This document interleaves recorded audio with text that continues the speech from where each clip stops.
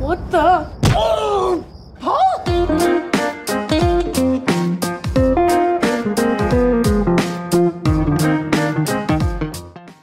Hi, and welcome to this episode of Flickering Dreams. I've got all my friends here today. We've got Scott, Andy, and Bob. We're reviewing Irish Wish, which is on Netflix at the moment. And basically, Maddie, played by Lindsay Lohan, is sort of in love with her friend's current fiance, soon-to-be husband, and she's a bridesmaid in their wedding in Ireland. Here's a clip. Emma! Have you seen Paul? I haven't seen him anywhere. How did he get in there? What is wrong? I am not the one who's getting married. She is. Exactly. You, my friend, are marrying Paul Kennedy. Yes! Come on. Hello. It's you. Like running into a sports car like that is something you do every day. In a wedding dress. In a wedding dress. So, I mean, it's a very paint-by-numbers rom-com for me. That even just when you start, you know exactly how it is going to end. Dare I say overacting from Lindsay Lohan. But yeah, she's been keeping the groom hidden from her friends, and when at the very beginning he bumps into her and her friends, there's an instant spark, and suddenly this whirlwind engagement and marriage and devastation on her part. I can't really say much good about this, to be honest. I didn't even find it very good in the way bad rom-coms are good. I think it is like several other films. You know, the little twists and things. It was a carbon copy. It was quite dull for me personally. I did find myself getting up and doing a bit of tidying in the living room whilst I was watching it, which is never a good sign. But you know, it will definitely hit the spot for some people, and being that it is available on Netflix, I can't see it doing too badly. Andy, what did you think of it? Let's face it, none of us here are really the target audience. And I think, as you say, Emma, it will hit the spot for some people. Because this is basically a teenage rom-com where a young girl gets her wish granted and it doesn't quite work out as she hopes it does. I thought Ireland looked beautiful. Having said that this is on Netflix, this is one film I would like to have seen on the big screen for the cinematography and for the scenery, because the scenery is absolutely stunning. It looks wonderful. The story is pretty mediocre. I mean, it's a boy meets girl, falls in love with boy. Girl gets her wish to marry him, then discovers she actually doesn't love him at all, and he doesn't love her. The whole thing is so telegraphed, it's beyond belief. But I think for some people, I mean, my daughter saw this and she absolutely really, I wouldn't say she loved it, but she really enjoyed it. So there's some fun to be had for some people. It wasn't my cup of tea. It's a silly, romantic rom-com with lots of coincidences. And I wasn't quite sure whether it was a witch or a saint was actually granting the wishes. Witch of the west of Ireland. The wicked witchy witch of the Western Islands kept appearing. I didn't see any ruby slippers, but I thought that it's fine. It's not great. It's not bad. It's middling. It's fine. That's really all I want to say about it. It's fine. Great scenery. Great scenery. Yeah.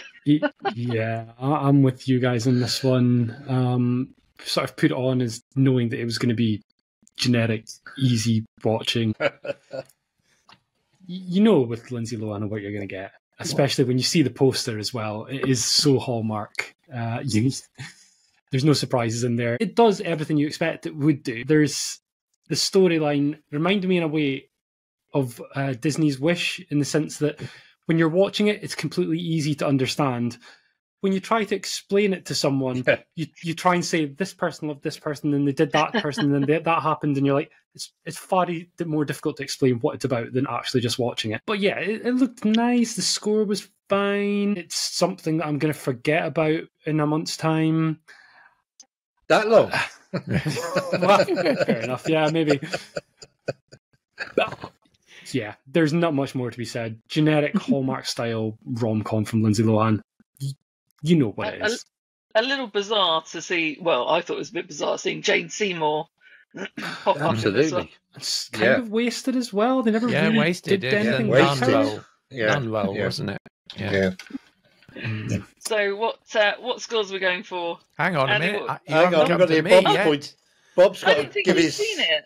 Bob's I've giving seen his it. 5-star review. You've seen it? Oh, Yeah. sorry. Yeah, no, I've seen this one.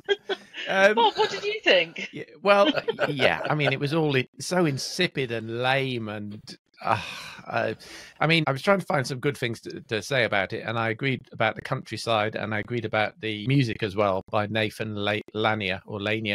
I thought that was quite nice to go with it.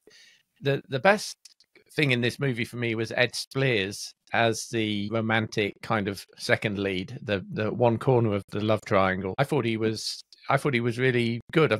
Don't think I've seen him in anything else, but I thought he was kind of like the illustrious Mrs. Movie Man described him as a dashing young Dominic West, and I could see that, and I'd like to see him in a better film, a better rom-com.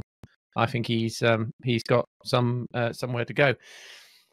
But oh dear, that's the funniest scene for me was where she comes out of Knock Airport and there aren't any Ubers. Big surprise, right?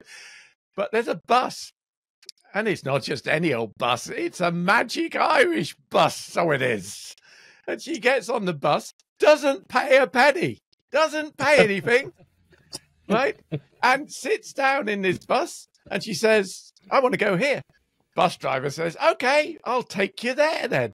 And the bus takes her to the gates of this stately mansion, which is probably half a mile up this private road, and dumps her Do you there. mean I won't get this service if I go to Ireland? No, it's not. It's not a public bus. It's a magic. I knew there was Irish something about that public scene I was bus. missing. I knew there was something about it. And then the bus has to reverse the other half mile back down the road again to get back to the main road. Like, you imagine the Irish guy in the back of the bus saying, "Maureen, you wouldn't believe what happened today.